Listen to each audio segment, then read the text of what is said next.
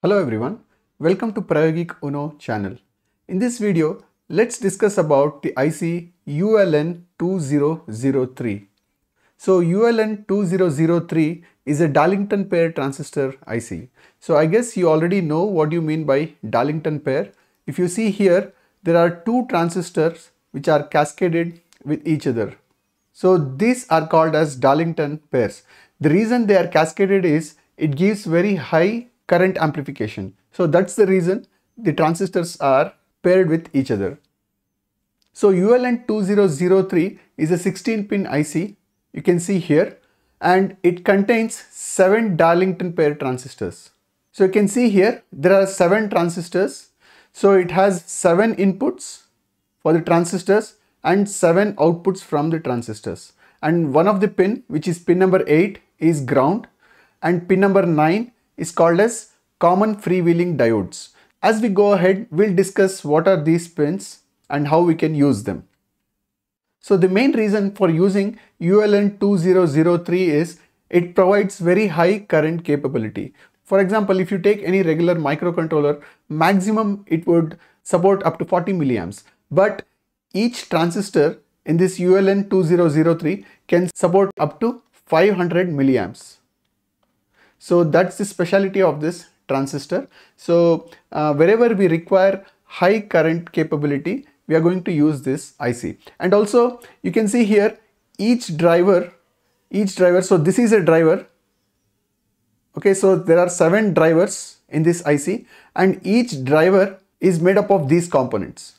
So if you don't use this IC, you will end up using so many components on your PCB. So just imagine that just for one driver, you need this many components, and just multiply that by 7 and the circuit gets very complicated. So this is a very convenient IC wherein you can control up to 7 different loads.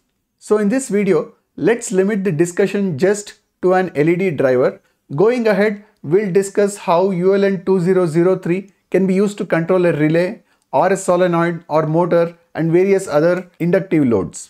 But in this video, let's understand the basic functionality of ULN2003 and understand how to use it as an LED driver.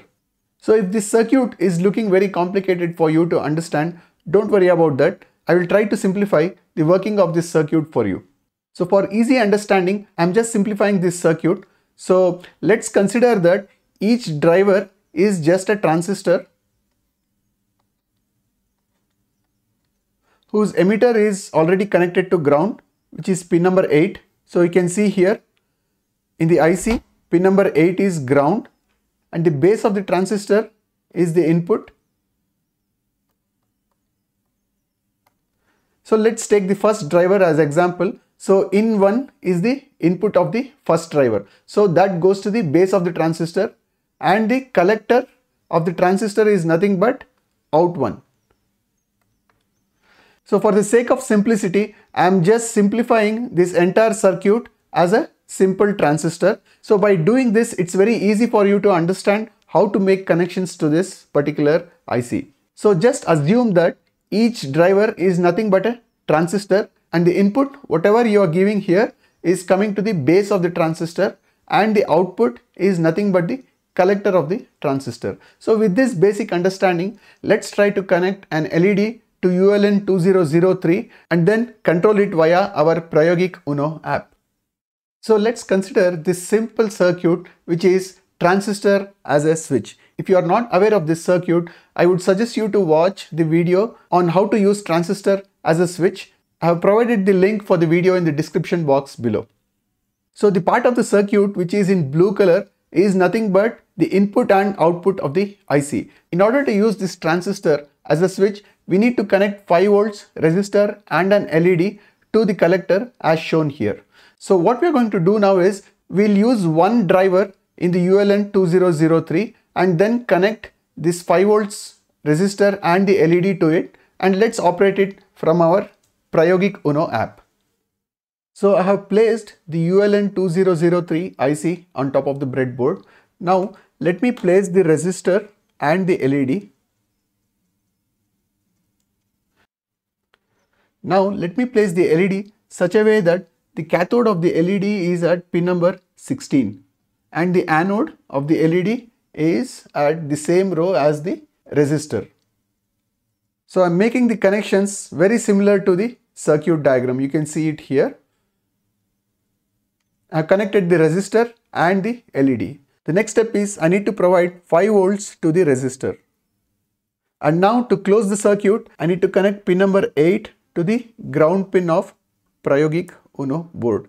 Now let's give input from PRAYOGeek Uno input headers to pin number 1.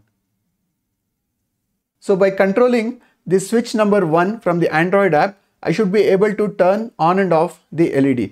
Let's look at the circuit once before we go ahead. I have connected switch 1 to input 1 and the output is connected to LED. So we can observe the output when the LED turns on or off. Now let me go to my Android app and I'm going to turn on the switch 1. So you can see here I made it green and you can see how the LED has turned on here.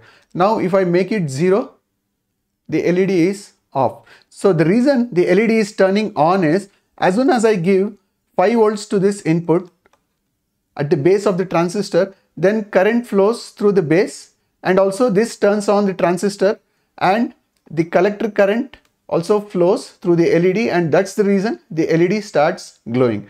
And when I turn off the switch, there is no current flowing through the base of the transistor and the transistor is a open circuit and the LED doesn't glow. So by comparing this ULN2003 driver to a transistor, it is very easy for you to understand and it helps you to make various connections. I want to limit this video to the discussion of just an LED driver. The reason for that is to keep it simple. So I would suggest you to repeat this experiment at your end and understand how exactly you can make use of the ULN2003 IC. So going ahead, apart from this LED driver, we'll also be looking at how we can control an relay or a motor or even a solenoid. Usually the loads like the relay, motor or solenoid are called as inductive loads. So we'll see how this pin number 9 will come into picture when we are using an inductive load. So all these discussions will be in the next video. For this video, I hope you are able to understand how to use a single driver and connect an LED to it and also how to control the driver.